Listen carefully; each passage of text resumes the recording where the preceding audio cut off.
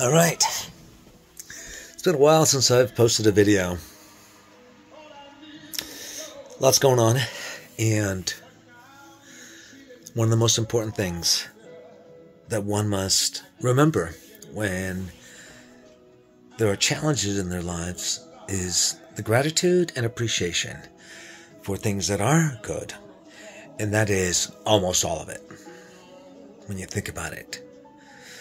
You know, from people's gardens, you know, think of memories of friends and meals and celebrations and generally good health and access to food and, you know, gas, you get your own car, you got internet, you can communicate with the entire world at home by yourself.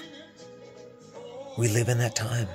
It's complex. It's a lot of changes, and they're happening fast. I'm a fan of knowing about history, and you learn a lot about cycles. International history is not really new about how we cycle as a species. We just got to get along better. And I think what has to happen is we have to understand that in spite of struggles, we can still bring some center joy and some peace and some calm and some presence in our own lives in spite of all the chaos. It's important. I had a real nice weekend. Got to spend some time with Jane Goodall and my friend Darlene and John and a few people that I knew from the foundation over the years. I was so honored to be invited. I really was. And I got to talk with Jane, and she's such an inspiration. I have shared her stories for years and years. She's top shelf love.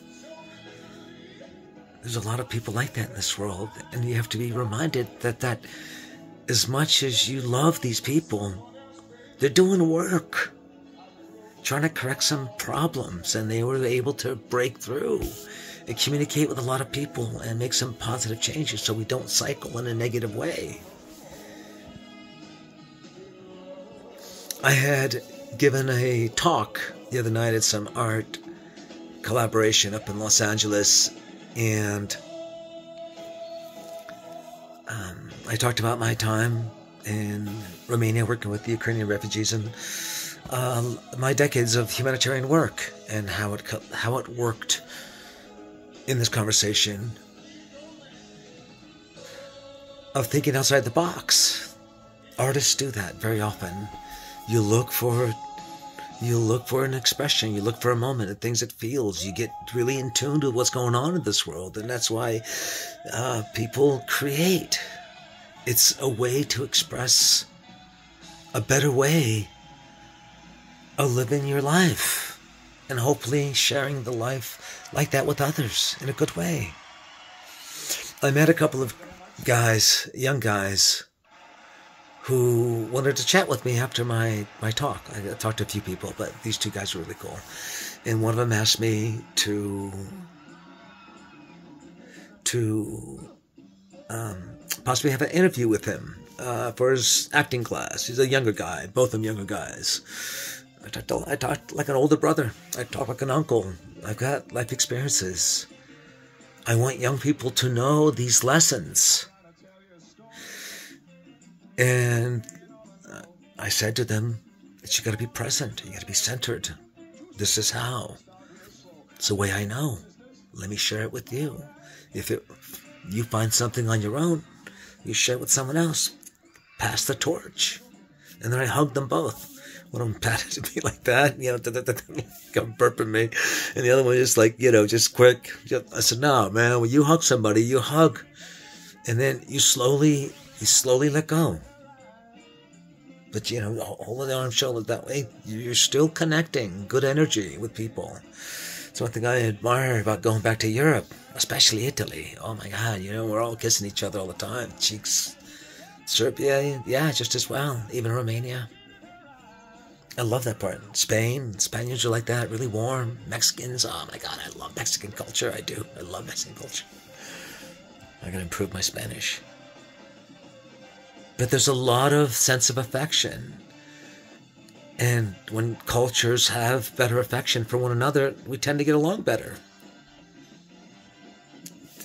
We'll never have peace. So let's not be having fantasies about it. We can have civility, and we can be genuine with each other's presence and space. And that's what you want.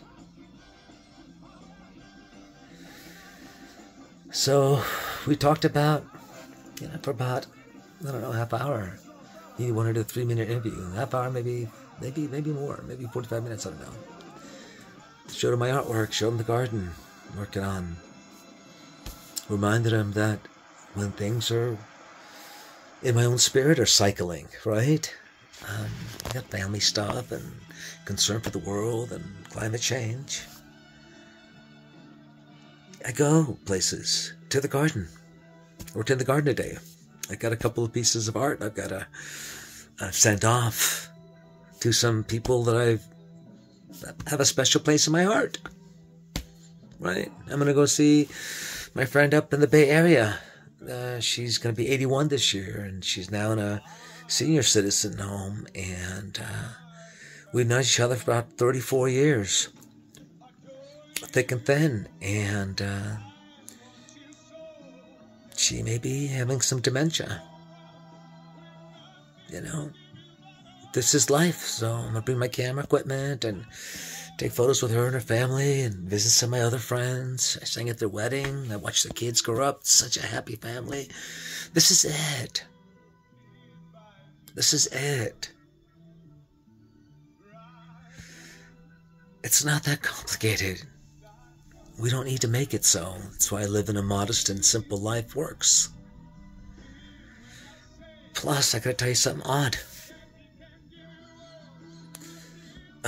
I do listen to music on my podcast, earbuds, sorry, and I've been listening to Tom Jones last couple of days, and I'm going, this son of a bitch, what a sexy son of a bitch. Jesus Louises, women, oh, I'm sure they swooned over him. Oh my gosh. What are they doing, throwing their underwear at him in Las Vegas? Jesus, man. I hope they weren't some of those real big ones. Probably knock them out. Scared of that. But good night. Don't make it complicated. Okay? Don't make it complicated. Cheers.